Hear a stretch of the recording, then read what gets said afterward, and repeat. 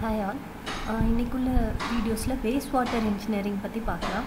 So already நம்ம water supply engineering videos பார்த்துட்ருப்பீங்க. அது கூட இதை சேர்த்து படிச்சிங்க அப்படின்னா நம்மளுக்கு படிக்கிறப்ப ஈஸியாக இருக்கும். லைக் எல்லாத்துலேயுமே primary secondary treatment, primary treatment எல்லாமே காமனாக வரும். அதில் உள்ள டேங்க்ஸ், அதில் உள்ள டிடென்ஷன் டைம்ஸ், இது எல்லாமே மோர் ஆர்லெஸ் கம்பேர் பண்ணி படிக்கிறதுக்கு நம்மளுக்கு ஈஸியாக இருக்கும்.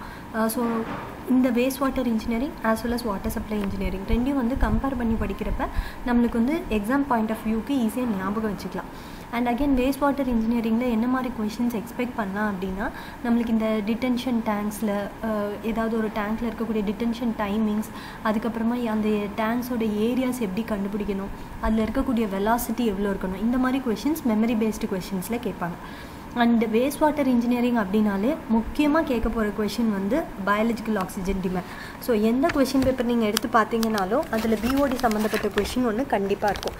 ஸோ நீங்கள் டிஆர்பி மாதிரி எக்ஸாம்ஸில் 2 மார்க் கொஷின்ஸ்க்கு இந்த பிஓடி கொஷின்ஸ் கன்ஃபார்மாக எக்ஸ்பெக்ட் பண்ணலாம். அதுக்கப்புறமா இந்த சீவேஜ் டிஸ்போசல்லேருந்து அது போக நம்ம இந்த மெமரி பேஸ்டு கொஷின்ஸ்னு பார்த்துட்டு வரோம் இல்லையா, அதில் டேர்ம்ஸ் வச்சு கேட்பாங்க. லைக் சீவேஜ்னால் என்னது, அவுட்ஃபால் சீவர்னால் என்னது, இந்த மாதிரி ஏதாவது ஒரு சீவரோட நேம் கொடுத்துட்டு அது எந்த பர்பஸ்க்காக யூஸ் பண்ணியிருக்காங்க, இந்த மாதிரி மெமரி பேஸ்டு கொஷின்ஸும் வேஸ்ட் வாட்டர் இன்ஜினியரிங்கில் நீங்கள் நிறைய எக்ஸ்பெக்ட் பண்ணலாம். ஸோ இன்னையிலேருந்து ஒரு டாப்பிக்காக வேஸ்ட் வாட்டரில் நம்ம எல்லா டாபிக்ஸையும் கவர் பண்ணிட்டு வரலாம். ஸோ ஃபஸ்ட்டு டேர்ம்ஸில் பார்த்தோம் அப்படின்னா, நம்ம நார்மலாக நம்மளுக்கு கிடைக்கக்கூடிய அந்த வேஸ்ட்டை என்னென்ன டேர்ம்ஸ் யூஸ் பண்ணி ரெப்ரசன்ட் பண்ணுறோம், அது ரொம்ப முக்கியம். For example refuse, garbage, rubbish, sewage, sullage, இந்த மாதிரி எல்லா டேர்ம்ஸுமே இட் ரெப்ரசன்ட்ஸ் வேஸ்ட். ஆனால் ஒவ்வொரு டேர்முக்கும் ஒவ்வொரு ஸ்பெசிஃபிக்கான மீனிங் இருக்குது. ஸோ அது எப்படி ஷார்ட்கட்ஸோடு ரிமெம்பர் பண்ணுறது அப்படிங்கிறத பார்க்கலாம். ஃபஸ்ட் திங் ரெஃப்யூஸ் அப்படின்னா மறுக்கிறது அப்படின்னு நம்ம இங்கிலீஷில் படிச்சிருப்போம். ஸோ எல்லாத்தையும் மறுத்துடணும் அந்த மாதிரி ஞாபகம் வச்சுக்கோங்க. எல்லாம் ரெஃப்யூஸ் எவ்ரிதிங் அப்படின்னு ஞாபகம் வச்சுக்கிட்டிங்கன்னா, ரெஃப்யூஸ் அப்படிங்கிறது எல்லா வேஸ்ட் மெட்டீரியல்ஸையும் டினோட் பண்ணும். So let it be solid, let it be liquid, let it be in semi solid state, அது என்ன ஸ்டேட்டில் வேணால் இருக்கட்டும். ஆனால் எல்லா waste மெட்டீரியல்ஸும் together we use to call by a term known as refuse. So refuse அப்படிங்கிறது all waste materials. அடுத்தது பார்த்தீங்க அப்படின்னா கார்பேஜ் அப்படிங்கிறது இப்போ நம்மளுக்கு அடுத்து வேஸ்ட் வாட்டர் அப்படின்னா நம்ம 2 முக்கியமான விஷயங்கள் தான் பார்ப்போம். ஒன்று ட்ரை வேஸ்ட், இன்னொன்று லிக்விட் வேஸ்ட். ஸோ நீங்கள் லிக்விட் வேஸ்ட் அப்படின்னு படிக்கும்போது சீவேஜ் அப்படிங்கிற டேர்மை ஞாபகம் வச்சுக்கோங்க. So SEWAG sewage. அப்போ சீவேஜில் சி அப்படின்ற ஒரு இது வருது, சீனாலே தண்ணி. அப்போ லிக்விட் வேஸ்ட் எல்லாமே சீவேஜ். அப்போ மீதி இருக்கிற ஒரு டேர்ம் கார்பேஜ். அப்போ கார்பேஜ் அப்படிங்கிறது ட்ரை ரெஃப்யூசஸை ரெப்ரசன்ட் பண்ணும். நம்ம வெஜிடபிள் மேட்டர்ஸ், கிராஸ், இந்த மாதிரி ரொம்ப காஞ்ச வேஸ்ட் எல்லாத்தையும் நம்ம கார்பேஜ்னு சொல்லுவோம். இது சீவேஜ் அப்படின்னா சீவேஜில் 99.9% வாட்டர் தான் இருக்கும். ஸோ இது ரொம்ப பேட் ஸ்மெல்லாக இருக்கும். இது டொமஸ்டிக் ஆரிஜினாக இருக்கலாம், இல்லைனா இண்டஸ்ட்ரீஸ்லேருந்து வரக்கூடிய வேஸ்ட்டாக இருக்கலாம். What ever be that, liquid வேஸ்ட்டாக இருந்ததுன்னா அது சீவேஜ், அண்ட் ட்ரை வேஸ்ட்டாக இருந்ததுன்னா அது கார்பேஜ். அடுத்து ரப்பிஷ் அப்படின்னு ஒன்று இருக்குது. ஸோ ரப்பிஷ் அப்படிங்கிறப்ப இஷ்ன்னு முடியுது, ஆஷை ஞாபகம் வச்சுக்கோங்க. So what ever try waste which would be கம்பசிபிள், எதெல்லாம் நம்மளால் எரிக்க முடியுமோ, கம்பஸ் ஆகுமோ, அது எல்லாமே ரப்பிஷ். ஸோ ஆஷுங்கிறத ஞாபகம் வச்சுக்கிட்டிங்கன்னா ரப்பிஷ்ங்கிற டேர்ம் ஞாபகம் இருக்கும். அடுத்தது சல்லேஜ். ஸோ சல்லேஜ் அப்படின்றது என்ன அப்படின்னா, நம்ம சீவேஜில் டொமஸ்டிக் வேஸ்ட் இல்லை இண்டஸ்ட்ரியல் வேஸ்ட் எல்லாம் சொல்லிட்டோம். இப்போது ரொம்ப ஸ்மெல் ஆகாத, ரொம்ப ஃபவுல் ஸ்மெல் வராத, லெஸ் ஃபவுல் ஸ்மெல்லிங் நேச்சர் உள்ளது தான் சல்லேஜ் அப்படின்னு சொல்லுவோம். அப்போ இது ரொம்ப சின்ன சின்ன இடங்கள்லேருந்து வர்றது. எக்ஸாம்பிள் ஒரு சிங்காக இருக்கட்டும், இல்லை வாஷ் பேசினாக இருக்கட்டும், இல்லை சின்ன பாத்ரூம்ஸில் இருந்து இருக்கட்டும், இந்த மாதிரி கொஞ்சோண்டு வரக்கூடியது. And more over it will not smell very bad. அந்த இதை நம்ம சல்லேஜ் அப்படின்னு சொல்கிறோம். அதுக்கப்புறமா storm water. So storm water அப்படிங்கிறது நம்ம எல்லாத்துக்குமே தெரியும். நல்ல மழை பெய்கிறப்ப ரோட்டில் வெள்ளம் மாதிரி எப்படி போகிறது, இல்லை அடிச்சுட்டு வர்ற தண்ணி, இது எல்லாமே நம்ம ஸ்டார்ம் வாட்டர் அப்படின்னு சொல்கிறோம். அப்போ எங்கெல்லாம் நம்மளுக்கு கிடைக்கும்னா, நம்மளுக்கு ரோட்ஸில் தண்ணி இந்த மாதிரி அடிச்சுட்டு போகும். அடுத்த பில்டிங்ஸ் உள்ள பில்டிங்ஸ் அந்த காம்பவுண்ட் வால்ஸ்குள்ளே நம்ம பேமெண்ட் ஒர்க் மாதிரி பண்ணியிருக்கோம் அப்படின்னா பூமிக்குள்ளே தண்ணி இறங்க முடியாது. ஸோ அந்த மாதிரி இடத்துலையும் தண்ணி இந்த மாதிரி ஓடும். அண்ட் அது போக மற்ற கேட்ச்மெண்ட் ஏரியாஸில் இருக்கக்கூடியது. ஸோ இந்த மாதிரி ஸ்டார்ம்னால, ரெயின்னால வரக்கூடிய வாட்டரை நம்ம ஸ்டார்ம் வாட்டர் டிஸ்சார்ஜ் அப்படின்னு சொல்கிறோம். ஸோ நார்மலாக நம்ம இந்த வேஸ்ட் வாட்டர் ஃப்ளோவை 2ஆக பிரிப்போம். ஒன்று ட்ரை வெதர் ஃப்ளோ, இன்னொன்று வெட் வெதர் ஃப்ளோ. அப்போ ட்ரை வெதர் ஃப்ளோ அப்படின்னா என்னென்னா, நார்மலான ஃப்ளோ, அதாவது நம்ம யூஸ் பண்ணக்கூடிய இந்த இண்டஸ்ட்ரீஸ் இல்லைன்னா நம்மளோட டொமஸ்டிக் யூசேஜஸ் இதில் மூலமாக நம்மளுக்கு கிடைக்கக்கூடிய வேஸ்ட் வாட்டரை மட்டும்தான் ட்ரை வெதர் ஃப்ளோவில் சொல்லுவோம். வெட் வெதர் ஃப்ளோ அப்படின்னா நம்மளுக்கு டெய்லி இந்த யூஸ்னால கிரியேட் ஆகக்கூடிய வேஸ்ட் ப்ளஸ் ரெயின்னால இந்த ஸ்டார்ம்னால வரக்கூடிய வாட்டர். அப்போ இந்த try waste plus storm water தான் நம்ம வந்து வெட் வெதர் ஃப்ளோ அப்படின்னு ரெப்ரசென்ட் பண்ணுறோம். அப்போ நார்மலான மேக்ஸிமம் ஃப்ளோவை பார்த்தீங்க அப்படின்னா அதில் 1/20 இல்லை 1/25 தான் நம்ம டெய்லி கிரியேட் பண்ணுற இந்த ட்ரை வெதர் ஃப்ளோ இருக்கும். ஸோ டோட்டலாக வெட் வெதர் ஃப்ளோவோட 1/20 ஆர் 1/25 தான் இந்த try weather flow. And again இன்னொன்று வந்து இதை சானிட்டரி சீவேஜ் அப்படின்னு சொல்லுவாங்க. அடுத்தது வந்து சியூவர்ஸ். ஸோ சியூவர்ஸ் நம்மளுக்கு நல்லா தெரியும், இந்த மாதிரி வேஸ்ட் எல்லாம் கேரி பண்ணிட்டு போகக்கூடிய பைப் பேர் தான் சியூவர்ஸ். அண்ட் இன்னொரு டேர்ம் சீவேஜ்க்கும் சீவரேஜ்க்கும் அடிக்கடி நம்ம வந்து கன்ஃபியூஸ் பண்ணிப்போம். சீவேஜ் அப்படிங்கிறது வந்து அந்த இது வாட்டர் அப்படின்னே 99.9% லிக்விட் வேஸ்ட் அப்படிங்கிறது ஞாபகம் வந்துடும். சீவரேஜ் அப்படி ஆர் வந்தது அப்படின்னா இந்த ஹோல் ப்ராசஸ் பேர், இந்த சீவேஜை கலெக்ட் பண்ணி அதை டிரான்ஸ்போர்ட் பண்ணி அதை கன்வே பண்ணுறோம் இல்லையா, டிஸ்போஸ் பண்ணுற வரைக்கும் இருக்கக்கூடிய இந்த டோட்டல் ப்ராசஸை தான் நம்ம வந்து சீவரேஜ் அப்படின்னு சொல்கிறோம். ஸோ அப்போ இந்த டிஸ்போஸ் பண்ணக்கூடிய இந்த சீவரேஜ் ப்ராசஸை வந்து நம்ம ரெண்டாக பிரிக்கிறோம். எப்படி பிரிக்கிறோம்? நார்மலாக 2. ஸோ ஃபார் எக்ஸாம்பிள் இன்னும் கொஞ்சம் இன்டெப்த்தாக பார்த்தீங்க அப்படின்னா செப்பரேட், கம்பைன், பார்ஷியலி செப்பரேட் அப்படின்னு 3ஆக பிரிப்பாங்க. ஸோ இந்த சிஸ்டம்ஸ் ஆஃப் செப்பரேஷன்ஸ் வந்து எப்படி வருது அப்படின்னா நம்ம என்ன மாதிரி இல்லை எவ்வளோ அமௌண்ட் ஆஃப் வேஸ்ட்டை வந்து கன்வே பண்ணுறோம் அப்படிங்கிறத வச்சு தான் பிரிக்கிறோம். ஸோ ஃபார் எக்ஸாம்பிள் ஃபஸ்ட்டு வந்து செப்பரேட் சிஸ்டம். அப்போ செப்பரேட் சிஸ்டம்னா அந்த பேர்லேயே தெரியுது. அப்போ என்ன அர்த்தம்? இந்த மாதிரி பெரிய புயல்னால வரக்கூடிய அடிச்சுட்டு வரக்கூடிய தண்ணியை வந்து எடுத்துகிட்டு போகிறதுக்கு தனி பைப்ஸ் யூஸ் பண்ண போகிறோம். நம்ம டெய்லி யூஸ்னால வரக்கூடிய வேஸ்ட் லைக் நம்மளோட டொமஸ்டிக் அண்ட் இண்டஸ்ட்ரீஸ் வந்து டெய்லி கிரியேட் பண்ணக்கூடிய வேஸ்ட்டை கொண்டு போகிறதுக்கு தனி சிஸ்டம் யூஸ் பண்ண போகிறோம். அப்போ இந்த தண்ணியும் அந்த தண்ணியும் எந்த இடத்துலையும் மிக்ஸ் ஆக போகிறதில்ல. இது ரெண்டுக்கும் செப்பரேட் பைப்ஸ் யூஸ் பண்ண போகிறோம். அப்போ கம்பைன் சிஸ்டம் அப்படின்னா என்னது? ரெண்டையுமே வந்து ஒரே பைப்பில் தான் கொண்டுட்டு போக போகிறோம். மழை பெஞ்சதுன்னா அந்த தண்ணி அந்த பைப்பில் வரும், மழை பெய்யலைன்னா வெறுமனே நம்மளோட இந்த domestic waste and industrial waste மட்டும் அந்த பைப்பில் வரும். அண்ட் பார்ஷியலி செப்பரேட் சிஸ்டம் அப்படின்னா என்னென்னா இந்த சிஸ்டம் வந்து முக்கியமாக சீவேஜ் கொண்டுட்டு போகிறதுக்கு தான். லைக் நம்மளோட டொமஸ்டிக் அண்ட் இண்டஸ்ட்ரியல் வேஸ்ட்டை மட்டும் எடுத்துகிட்டு போகிறதுக்கு தான். அது போக கொஞ்சம் எக்ஸ்ட்ராவாக ஒரு ஸ்டார்மில் ஒரு பார்ட் ஆஃப் வாட்டர் மட்டும் வரும். ஃபார் எக்ஸாம்பிள் நம்ம வீட்டோட மாடியில் மழை பெய்யுது, நம்ம வந்து இந்த ரெயின் வாட்டர் ஹார்வெஸ்டிங் இதெல்லாம் வைக்கலை அப்படின்னா அந்த மாடியில் இருக்கக்கூடிய தண்ணிலாம் அடிச்சுட்டு வந்து கீழே தான் விழுது. அப்போ நம்ம வீட்டுக்குள்ளே இருக்கக்கூடிய அந்த கொஞ்சம் பார்ட்டில் இருக்கக்கூடிய ஸ்டார்ம் வாட்டரை மட்டும் இதே மாதிரி சீவேஜ் கொண்டு போகிற அதே பைப்பில் நம்ம விடுறது. லைக் ரோட்டில் இருக்கக்கூடிய தண்ணி எல்லாம் இதில் இன்க்ளூட் ஆகாது. நம்ம வீட்டு மேலே இந்த மாதிரி சின்ன சின்ன ஏரியாஸில் இருக்கக்கூடிய ஸ்டார்ம் வாட்டர் மட்டும் நம்ம சீவேஜ் வேஸ்ட் கூட போச்சுன்னா அது பார்ஷியலி செப்பரேட்டட் சிஸ்டம். அப்போ இந்த 3 சிஸ்டமும் அண்டர்ஸ்டாண்ட் பண்ணிக்க முடியுது. ஆனால் எந்த இடத்துல எந்த சிஸ்டம் யூஸ் பண்ணணும்? For example uneven rainfalls. Like நாள் ஃபுல்லாக நம்மளுக்கு வந்து மழை பெஞ்சிட்டே இருக்க போகிறதில்ல. ஒரு 2 மாதம் நவம்பர் டிசம்பரில் பயங்கரமாக மழை பெய்ய போகுது, அதுக்கப்புறம் நம்மளுக்கு மழையே இருக்க போகிறதில்ல. அப்போ அந்த மாதிரி சிஸ்டம்க்கு நம்ம வந்து செப்பரேட் சிஸ்டம் யூஸ் பண்ணணும். ஏன் அப்படின்னா நம்மளுக்கு வருஷத்தில் என்றைக்கோ ஒரு 360 டேஸ் எடுத்துக்கிட்டோம் அப்படின்னா டோட்டலாக ஒரு 60 டேஸில் மட்டும், அந்த 60 டேஸ்லையும் டெய்லி இருக்குமானா இருக்காது. ஒரு மேக்ஸிமம் வந்து ஒரு 30-40 டேஸ் தான் இருக்க போகுது. அப்போ ஒரு 40 டேஸ்க்காக ஒரு வருஷம் ஃபுல்லாக அந்த அதே அளவு தண்ணியை கொண்டு போகிற அளவுக்கு நம்மளுக்கு பெரிய பைப்ஸ் தேவை கிடையாது. மோரோவர் நம்ம பைப்போட டைமென்ஷன்ஸ் சேஞ்ச் ஆக அதோட செட்டிலிங் வெலாசிட்டி, அதோட ஸ்லோப் எல்லாமே சேஞ்ச் ஆக போகுது. அப்போ என்றைக்கோ ஒரு நாள் நடக்க போகிறதுக்காக டெய்லி வந்து நம்ம பண்ணிகிட்டு இருக்க முடியாது. அப்போ அந்த மாதிரி கண்டிஷனில் அன்ஈவன் ரெயின்ஃபால் இருக்குது, ஹில்லி ஏரியாஸ், ரொம்ப வந்து டீப் எக்ஸ்கவேட்டாக பண்ண முடியாது அப்படிங்கிற மாதிரி இடங்கள்ல நம்ம என்ன பண்ணுறோம் அப்படின்னா செப்பரேட் சிஸ்டம் போகிறோம். அப்போ கம்பைன் சிஸ்டம் எங்கே வரும்? நாள் ஃபுல்லாக மழை பெஞ்சிட்டே இருக்கும், காலையிலலாம் வெயில் அடிக்கும், திரும்ப நைட்டு மழை பெய்யும், இல்லை வந்து ஆஃப்டர்நூன் இந்த டைம் டு இந்த டைம் கண்டிப்பாக மழை பெய்யும், எல்லா நாளும் மழை பெய்ய போகுது. அப்போ எதுக்காக 2 செப்பரேட் பைப்ஸ் யூஸ் பண்ணோம்? ஒரு சிங்கிள் பைப்பே போதும். அப்போ இந்த மாதிரி ஈவன்லி டிஸ்ட்ரிபியூட்டட் ரெயின்ஃபால் ஒரு 12 மாதத்தில் 10 மாதம் மழை தான் இருக்க போகுது அப்படின்னா அந்த மாதிரி சிஸ்டத்துக்கு நம்ம வந்து ஒரு கம்பைன் பைப்பாக யூஸ் பண்ணுறது தான் it will be a better option. அப்புறம் எங்கெல்லாம் வந்து எக்ஸ்கவேஷன் வந்து ஈஸியாக பண்ண முடியும், அதுக்கப்புறம் பிளெயின் ஏரியாஸ், நேரோ ஏரியாஸ், இந்த மாதிரி கன்ஜஸ்டட் ஏரியாஸ், அங்கே ஒரு பைப் லே பண்ணுறதே ஒரு பெரிய கஷ்டம், அதில் 4-5 பைப்லாம் போட்டுட்டு இருக்க முடியாது. அந்த மாதிரி இடங்களில் you can go for combine system.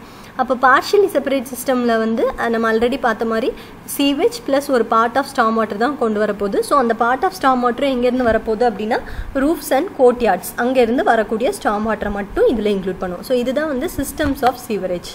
அப்போ நம்ம இப்போ ஃபஸ்ட்டு இந்த கன்வே பண்ணுற விதத்தை வந்து எப்படி கிளாஸிஃபை பண்ணுறதுன்னு பார்த்தோம். இப்போ அந்த பைப்ஸை வந்து எப்படி கிளாஸிஃபை பண்ணுறது அப்படின்னு பார்க்க போகிறோம். ஸோ இதில் வந்து என்னெல்லாம் இருக்குது அப்படின்னா ஹவுஸ் சீவர்ஸ், லேட்ரல் சீவர்ஸ், ட்ரங்க் சீவர்ஸ், அவுட்ஃபால் சீவர்ஸ்.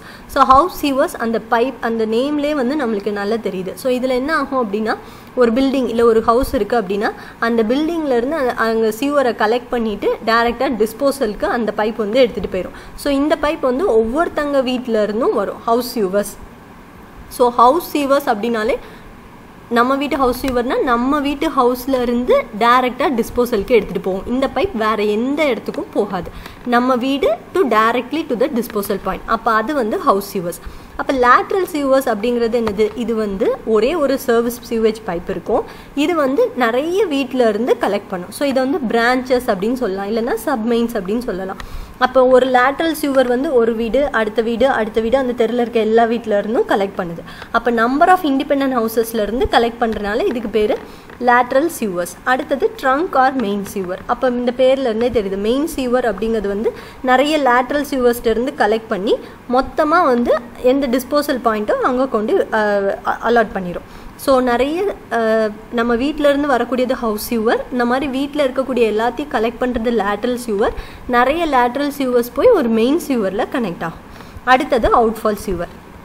இந்த அவுட்ஃபால் சீவர் என்ன பண்ணோம் அப்படின்னா நம்மளுக்கு இந்த எல்லாம் கலெக்ட் ஆகி இந்த ட்ரீட்மெண்ட் பிளான்ட்டுக்கு வரும். ஸோ இந்த ட்ரீட்மெண்ட் பாயிண்ட்லேருந்து டேரெக்டாக எல்லா ட்ரீட்மெண்ட்டும் முடிஞ்சதுக்கப்புறமா டிஸ்போஸ் பண்ணுவாங்கல்ல, அந்த டிஸ்போசல் பாயிண்ட்டுக்கு எடுத்துகிட்டு போகிறது தான் அவுட்ஃபால் சீவர். ஸோ இதில் ஏதாவது ஒரு சீவரோட நேமை கொடுத்துட்டு இந்த சீவரோட ஃபங்க்ஷன் வந்து என்ன இந்த மாதிரி கேட்பாங்க. லைக் லாஸ்ட் டிஆர்பி 2000 இல்லை ஏஇ 2019 இந்த கொஷின் கேட்டிருந்தாங்க அவுட்ஃபால் சீவர்.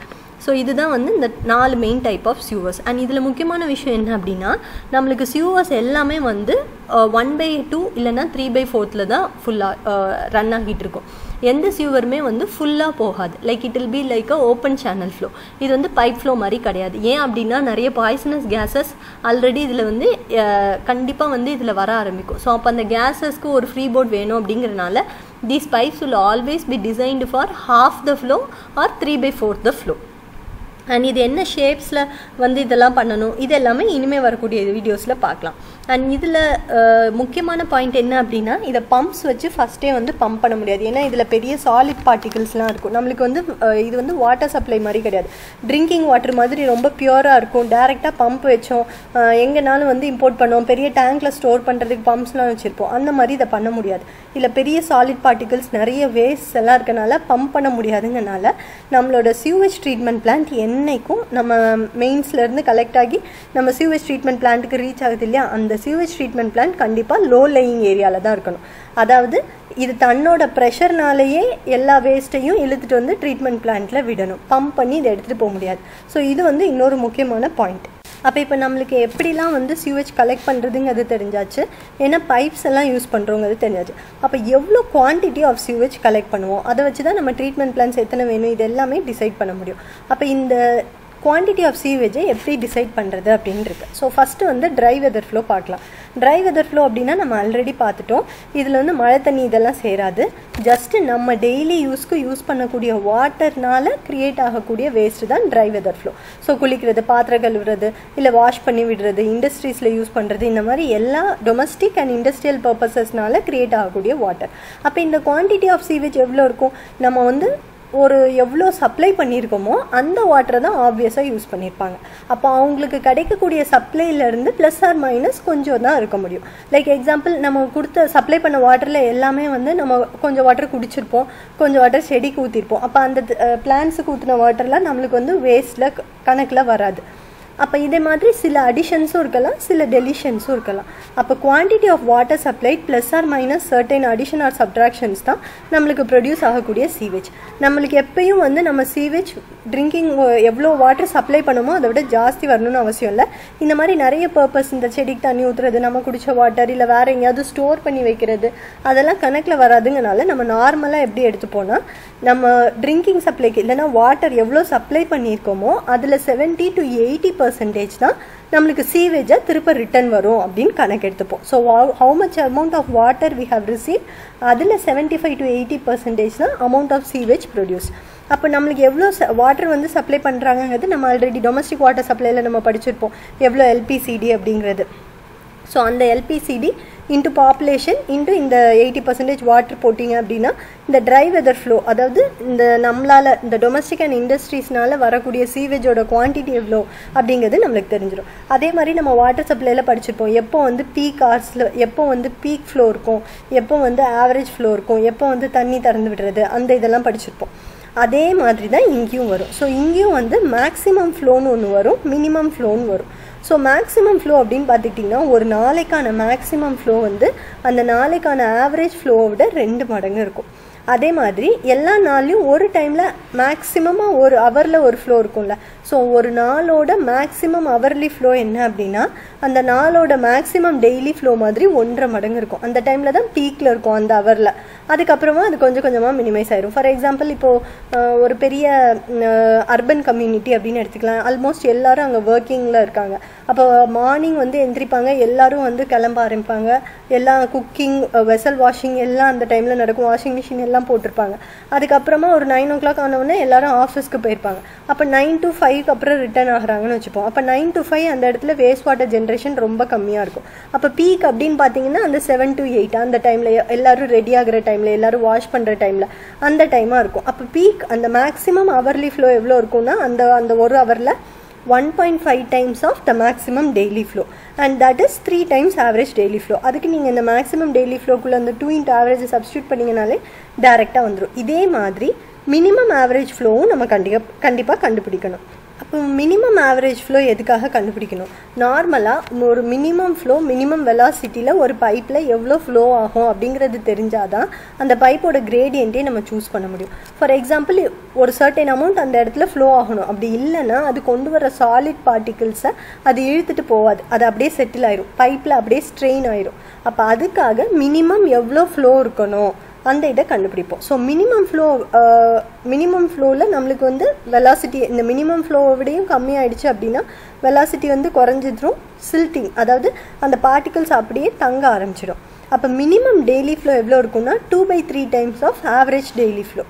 இது அங்கே நம்ம பார்த்தோம் இல்லையா, அதே மாதிரி மேக்ஸிமம் ஃப்ளோவே மாதிரி. அதே மாதிரி ஒரு நாளையில் ஒரு டைமில் ரொம்ப மினிமமாக ஃப்ளோ இருக்கும். ஃபார் எக்ஸாம்பிள் நைட் எடுத்துக்கலாம், எல்லோரும் தூங்க போயிட்டாங்க, அப்போ நம்மளுக்கு வந்து ஃப்ளோவே இருக்காது. அப்போ அந்த மினிமம் ஹவர்லி ஃப்ளோ வந்து half the times minimum daily flow. So இந்த minimum flow minimum வெலாசிட்டியில் minimum hourly ஃப்ளோவில் நம்ம சியூவர்ஸ் வந்து கண்டிப்பாக செக் பண்ணணும் சில்ட்டிங்காக. ஸோ இதுதான் வந்து இதில் இருக்கக்கூடிய பேசிக் டேர்ம்ஸ். இதுக்கப்புறமா இதில் வந்து ஒவ்வொன்றுக்கும் குவான்டிட்டிஸ் எப்படி கண்டுபிடிக்கிறது இதெல்லாம் இனிமேல் வரக்கூடிய வீடியோஸில் பார்ப்போம். இப்போ குவிஸில் வந்து இதில் கேட்டிருக்கக்கூடிய கவர்மெண்ட் எக்ஸாம்ஸில் கேட்டிருக்கக்கூடிய கொஷின்ஸ் இருக்குது, ட்ரை பண்ணி பாருங்கள். தேங்க்யூ.